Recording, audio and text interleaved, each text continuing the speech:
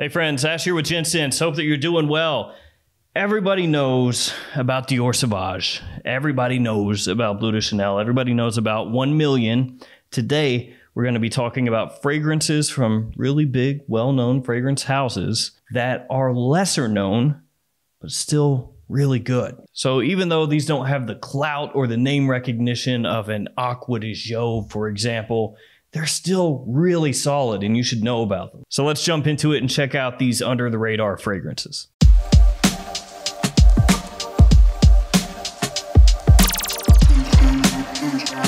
Let's kick things off with a fragrance from the house of Dior. The fragrance is Higher. It is named after the song Higher by the band Creed. Can you take me higher? No, actually, that's not accurate. It's not named after that song, because if it were, it'd be terrible. I'm just playing random fan of Creed. Not the fragrance house, the band. This has pear, basil, cypress, rosemary, and musk as some of the notes in the fragrance. When you first smell it, it's very green, it's fresh. That pear really helps kick things off, and it has this kind of sophisticated edge to it. Now, this one did get a flanker, Higher Energy, so it wasn't just a one and done like Dior Dune. That one for men basically just stands alone. And frankly, I could have featured that one, but I feel like Higher would work really well for a lot of people in spring and summertime, early fall as well. It's completely overlooked. I'm a big fan of fragrances that do have that kind of green feel to it, you know, green around the edges. So I really like it, but if you don't enjoy fragrances that have that green touch, maybe that wouldn't be for you. But as long as you do, you should know about that one. Now we're gonna go to Gucci. Now this one is one that I've talked about off and on the channel for years. I still love it, think it's great. It's Gucci by Gucci Pour Homme. Really like the bottle too, it's really classy. Same bottle style as Gucci Intense Oud, only this is more affordable than that. And some places that you look for this fragrance, it will be called Gucci by Gucci by Gucci.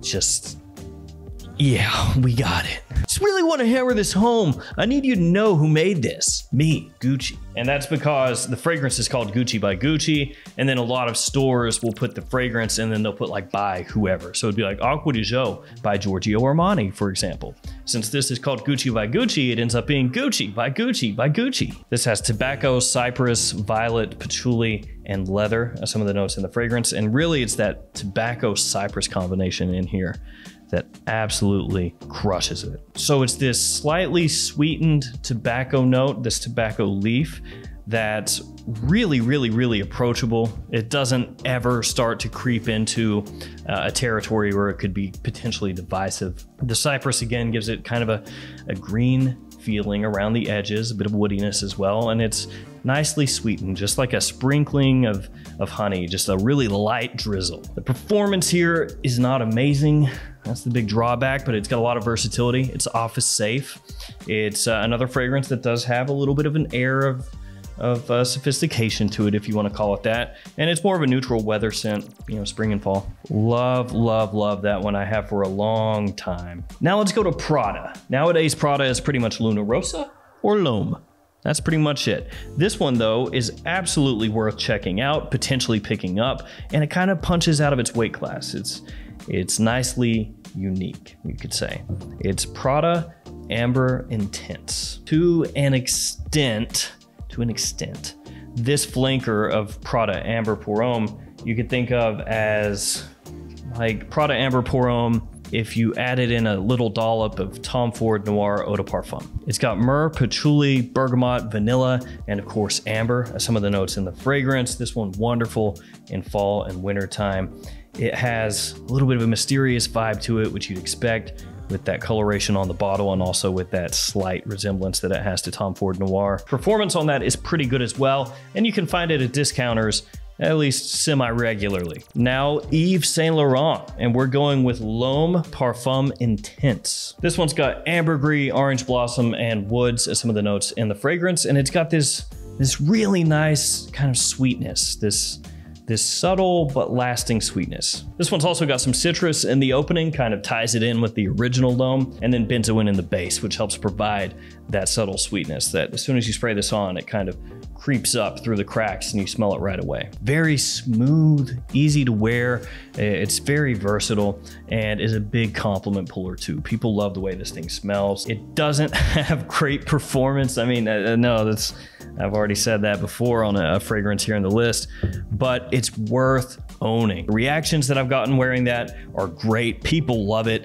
and it's underrated. You know, not many people are rocking that nowadays. And it could be that it's in the L'Homme line as to why it got overlooked, because a lot of people seem to not really care too much when flankers come out in the L'Homme line. And it could also be the performance. You know, sometimes people will just automatically write something off if it's not powerful enough. Now let's go to Armani. We're going with this one, O d'Aromas. How did you like that Italian? Yeah, that's terrible. This has mandarin orange, ginger, vetiver, and sage as some of the notes in the scent.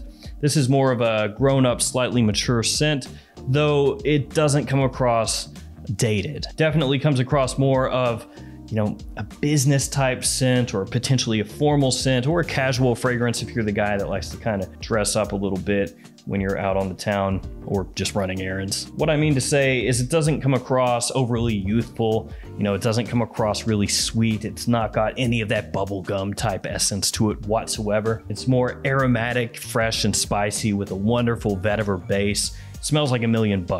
Unfortunately, almost completely overlooked. Nobody talks about it, but that smells great.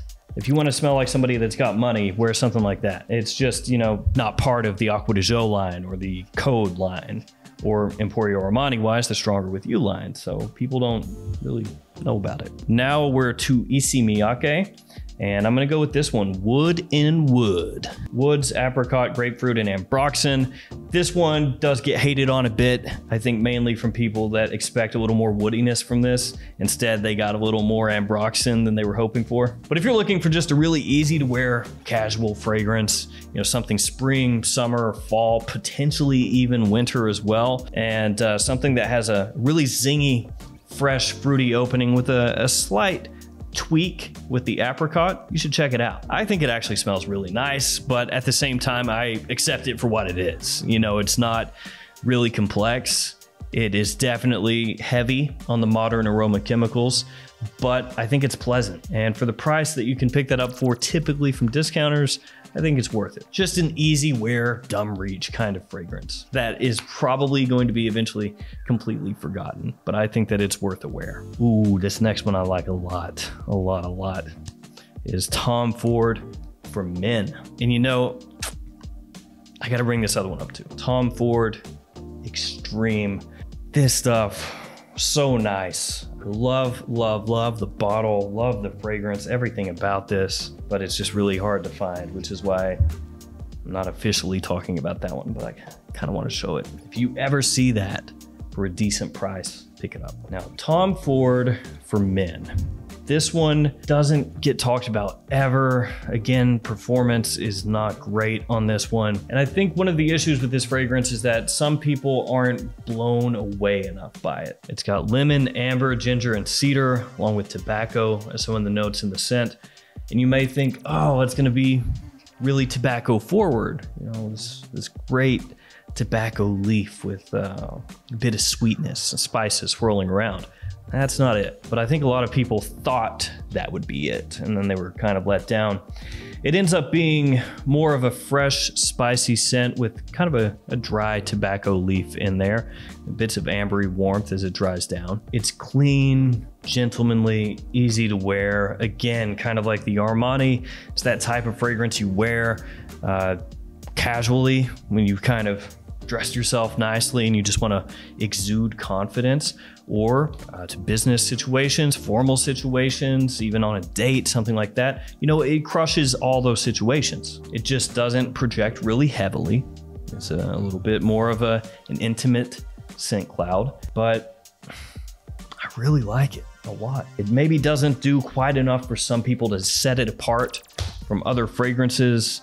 And it does carry the Tom Ford price tag, though thankfully not as high as the Private Blend. But I think, you know, middle-aged guys and older, that is such a great choice in so many different situations. Next up is Givenchy Xerius Rouge. Probably one thing that didn't help this out so much name, because I would imagine the vast majority of Americans look at that and go, Xerius.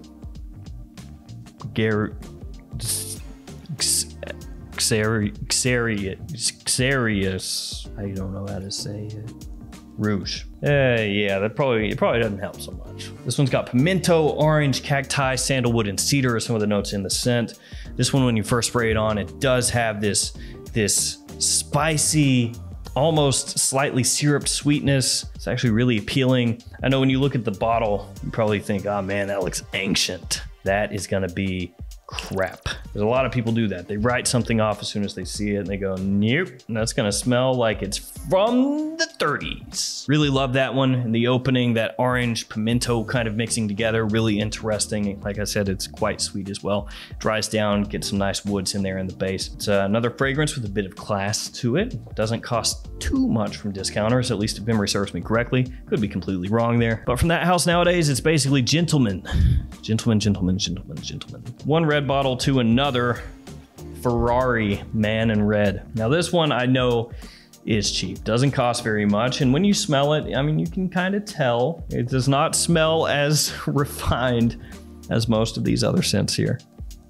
That's putting it lightly. It's got red apple, plum, cedar, and tonka, some of the notes in the scent. And this one is syrupy sweet in that kind of synthetic way, and yet really appealing. Now you might think that it's gonna be complete and utter trash, and if you're somebody that looks for typically the much more expensive, finer things in life, then maybe it wouldn't work for you. But if you're a younger guy, maybe somebody in their middle age, who's looking for something that's got this very appealing, attention-grabbing sweetness to it that lingers for quite a while, you should check it out. And off my skin, the performance is actually really good.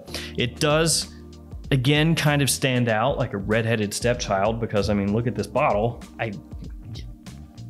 Kind of ugly. Got that big honking atomizer up on the top, and it doesn't match any of the other nicer Ferrari fragrances, we'll call them. All the Ferrari fragrances people would usually talk about, and the really nicely done glass bottles with the heavy metal cap and the nice atomizer, you know, just fantastic bangs for your buck. This one, it kind of looks out of place. And now we are finally at the last one for this list. It's from Paco Rabanne, and it is Black Excess. Praline, cinnamon, rosewood, and lemon are some of the notes in this scent. Now this one just kind of got swallowed up by a lot of the other fragrances that Paco Rabanne put out there over the years. When it first came out, it was pretty well received. A lot of people were wearing it. A lot of people were buying it, talking about it. You know, it's a good attention grabber, very sweet, great clubbing fragrance. Of course, the issue with that is that Paco Rabanne came out with 1 million, which is one of the biggest clubbing fragrances of all time. So when Black XS, to an extent, is kind of occupying that same niche, I mean, that's really what a lot of people peg this as, scent-wise, even though it does, of course, have more versatility than that, just like 1 million does as well. But when a lot of people peg it as that, and then you have the biggest one of all time, or one of the biggest of all time, in the same house that's newer, didn't work out so well. Suddenly Black XS is not as cool, 1 million is more cool. Now Black XS, to its credit, still exists. It's in a new bottle style, but still exists. And there were a lot of flankers, limited editions, that came out of Black XS. So it's not like Paco Rabanne just said, oh yeah, Black XS, bleh, you know, discontinued. But there's no doubt that, you know, it came out and it was up here somewhere, and then 1 million came out and went whoop, and as 1 million did this, Black XS went nyeh. Personally, I love the smell of Black XS. Yeah, it's really sweet, but that praline in there is really nice. One of the first fragrances that pops into my mind that used praline. I'm not saying it was the first or anything like that, but one of the first big ones that really caught my attention that had praline. And it still works today. That one people still really enjoy, just nobody really gives it the time of day. You know, nowadays it's Eros or whatever the new hotness is. So there we go, 10 lesser known fragrances from big houses, from great brands you should know about. Guarantee you at least one of these would work really well for you. Doesn't matter if you're older, younger, middle-aged, looking for something for daytime use, nighttime use. One of these could pull that off really well. All right, guys, that's gonna do it for me. Thanks for hanging with me today. Thanks for your support. Stay safe out there. I'll see you guys tomorrow with another fragrance video. See you later.